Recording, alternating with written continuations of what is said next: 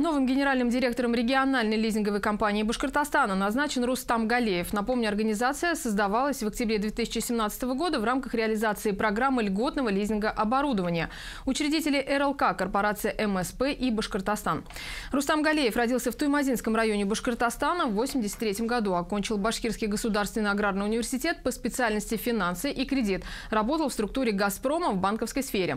В 2016-2018 годах занимал различные должности в Центре поддержки предпринимательства, Фонда развития и поддержки малого предпринимательства.